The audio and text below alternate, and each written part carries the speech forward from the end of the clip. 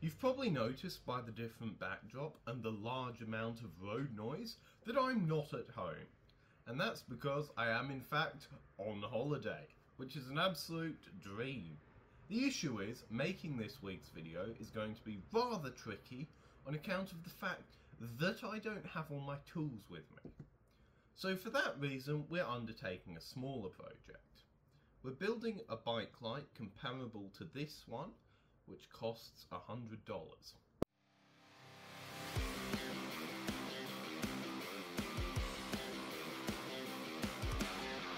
This bike light costing $100 does not really fit with my ideology on this channel. I'm always striving to create cheaper products. So we're going to be trying to do this as cheaply as possible, but I'm not setting a hard limit for the budget like I typically do. Being on holiday means that my resources are very limited, basically what I could fit in a single bag. So here's what I've brought with me. My soldering iron, some wrapping wire. This is the only wire I have, which is really annoying, but we're going to make it work. We have my box of my most commonly used electrical components that I keep on my desk, and some solder. The final thing unique to this project is this casing. And I 3D printed this at home so that I could use it on this project. The first step was to choose an LED, and I ended up settling for a 7-watt pre-soldered LED. Similar LEDs are available on Amazon and AliExpress, and I'll put a link to a couple in the video description. With the LED selected, it was time to move on to choosing a battery to power it. In the end, I selected a 21700 battery from LG with a 5000 mAh capacity. This should allow me to run the light for about 2.5 hours before it runs flat. In order to charge and discharge this battery, I decided to use a 1S battery management system, which you would typically find in a power bank.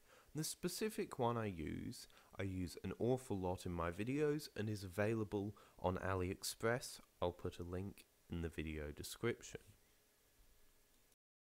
In order to charge and discharge this battery, I used a 1S BMS and charger that you would typically find in a power bank.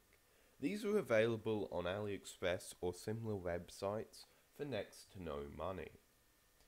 I soldered this to my battery using the wrapping wire, which is not recommended because it will have a significantly higher resistance than a standard piece of wire due to it being so thin.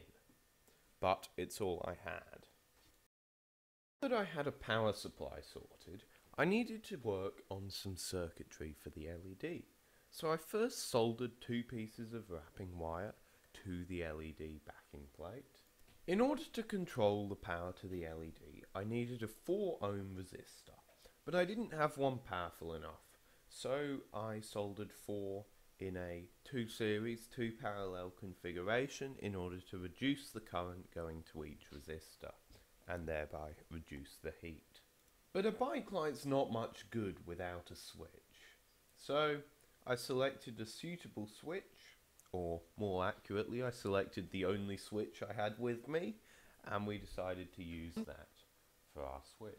Unfortunately, it didn't fit in the hole in the body that I had made for it, so I used a soldering iron to cut the hole a little bit bigger, and you got an amazing view of that thanks to my camera, which definitely didn't slip down at all while I was filming this. The last step was to put everything in the box and secure it in place.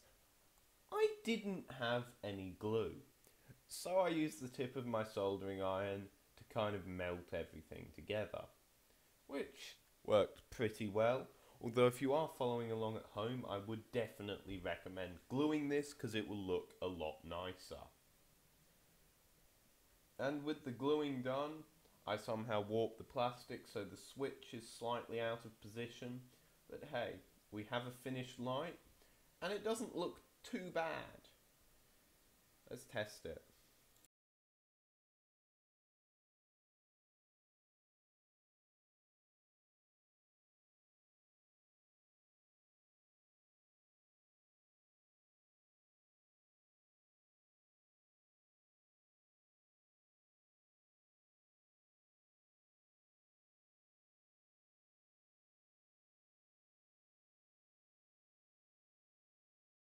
This project worked really well. I'd say better than I was expecting. So, had a lot of fun, and until next week, see ya.